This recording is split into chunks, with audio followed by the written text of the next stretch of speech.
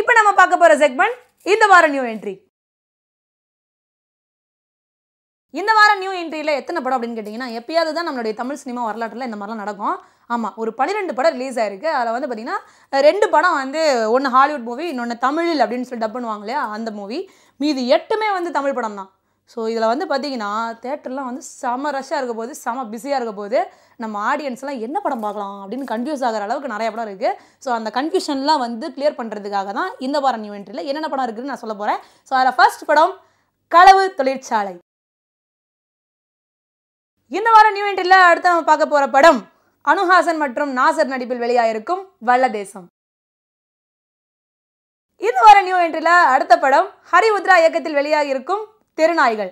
இந்த படம் வந்து பார்த்தீங்கன்னா முழுக்க முழுக்க விவசாயிகளை மையமாக வச்சு எடுத்திருக்காங்க. அடுத்ததா உதய் சங்கர் இயக்கத்தில் வெளியாகிருக்கும் கொஞ்சம் கொஞ்சம். அடுத்ததான் இந்த வாரம் புதுசாக ரிலீஸ் ஆகிருக்கக்கூடிய பேய் படம் என்ன படம் அப்படின்னு கேட்டிங்கன்னா பயமாக இருக்குது. இந்த படத்தை டைரக்ட் பண்ணியிருக்காரு ஜவஹர். அண்ட் இந்த படத்தில் கோவை சர்லா போன்ற சில முக்கியமான நபர்கள்லாம் நடிச்சிருக்காங்க. அண்ட் ஃபுல் வந்து பேய் படம்ன்றனால பொதுவாக நம்ம தமிழ் இண்டஸ்ட்ரியில் பேய் படம்னாவே நல்ல ஒரு ரெஸ்பான்ஸ் இருக்கும் இல்லையா? கண்டிப்பாக இந்த படத்துக்கு இருக்குன்றது எதிர்பார்க்கப்படுகிறது. போய் பாருங்கள் தேட்டரில்.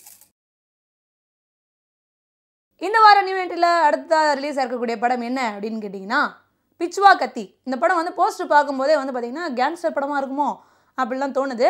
ஆனால் அது என்ன மாதிரியான படம் அப்படின்றது நீங்களே வந்து தேட்டரில் தான் போய் பார்த்து தெரிஞ்சுக்கணும். அண்ட் இந்த படத்தை யார் டைரக்ட் பண்ணியிருக்காங்க அப்படின்னு கேட்டிங்கன்னா ஐயப்பன். இந்த வாரம் அடுத்த புதுசாக ரிலீஸ் இருக்கக்கூடிய படம் என்ன அப்படின்னு கேட்டிங்கன்னா ஒரு டிஃப்ரெண்ட்டான டைட்டில். இப்போலாம் வந்து டிஃப்ரெண்ட்டாக டைட்டில் வைக்க ஆரம்பிச்சிட்டாங்க. அதில் வந்து பார்த்திங்கன்னா இப்போ 3 லெட்டரில் வச்சுருக்காங்க. கா கா கா அப்படின்னு சொல்லிட்டு வீட்டில் சாப்பாடு வைக்கும்போது கூட இல்லையா அந்த மாதிரி இருக்குது. இருந்தாலும் பரவாயில்ல. இதில் வந்து இந்த கதை வந்து என்ன கதை, இந்த டைட்டில் மூலயமா என்னத்தை சொல்ல வராங்க அப்படின்றதுலாம் வந்து என்னால் ஒன்றுமே கெஸ் பண்ண முடியல. இருந்தாலும் நானும் உங்களை மாதிரி தான் லைட்டாக குழம்பி போயிருக்கேன். அதனால் தேட்டரில் போய் பார்த்து நானே தெரிஞ்சுக்கலான்னு தான் இருக்கேன். இது நிறைய படம் ரிலீஸ் இருக்குது. எப்படி பார்க்குறது? சரி ஒன்றா ஒரு நாளாக பார்ப்போம். அடுத்த வாரம் வந்து அது என்ன அப்படின்றத சொல்கிறேன். இந்த வார நியூ என்ட்ரியில் அடுத்ததாக வந்து ரொம்ப கலர்ஃபுல்லான ஒரு மூவி ஒன்று ரிலீஸ் ஆகிருக்கு. எஸ், இது வந்து ஒரு டிஃப்ரெண்ட்டான டைட்டில் ட்ரை பண்ணியிருக்காங்க. இந்த படத்தோட டைரக்டர் வந்து எல்லாருக்கும் நல்லா தெரிஞ்ச ஒரு டைரக்டர் தான். ரொம்ப நிறைய சூப்பர் ஹிட் மூவிஸ்லாம் கொடுத்தவர். வேறு யாரும் இல்லை, டைரக்டர் சரண் அவருடைய இயக்கத்தில் இப்போ ரிலீஸ் ஆகக்கூடிய ஆயிரத்தில் இருவர் அப்படின்னு சொல்லிட்டு ஒரு படம். 1001 நம்ம பார்த்துருக்கோம். இப்போ 1001 அப்படின்னு சொல்லி படம் எடுத்திருக்காங்க. அண்ட் இந்த படத்தில் யார் நடிச்சிருக்காங்கன்னு கேட்டிங்கன்னா நம்மளுடைய வினய் இருக்கார் இல்லையா, வினய் அவர் தான் வந்து இப்போ டபுள் ஆக்ட் பண்ணியிருக்காரு இந்த படத்தில். அண்ட் இதில் வந்து ஒரு 3 நியூ ஹீரோயின்ஸை வந்து இன்ட்ரடியூஸ் பண்ணியிருக்காங்க நம்மளுடைய தமிழ் சினிமாவுக்கு. ஸோ அவங்க எப்படி நடிச்சிருக்காங்க அப்படின்றத கண்டிப்பாக தேட்டரில் தான் போய் பார்க்கணும். அண்ட் சரண் அவருடைய படம் அப்படின்றதுனால ரொம்ப லாங் கேப்க்கு அப்புறம் இப்போ திரும்ப ரீஎன்ட்ரி கொடுத்துருக்காரு. கண்டிப்பாக ஒரு மிகப்பெரிய ஒரு எதிர்பார்ப்பு இருக்குது. ஸோ மிஸ் பண்ணாமல் தேட்டரில் போய் பாருங்கள்.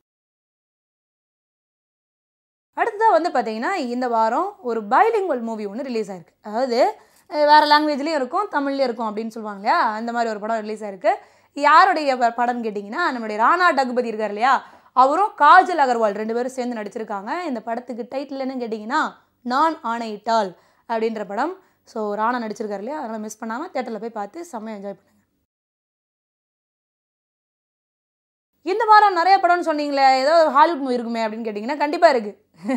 என்ன படம் அப்படின்னு கேட்டிங்கன்னா கிங்ஸ்மேன் தி கோல்டன் சர்க்கிள் அப்படின்னு சொல்லிட்டு தமிழில் அப்படின்னு சொல்லி ரிலீஸ் பண்ணியிருக்காங்க.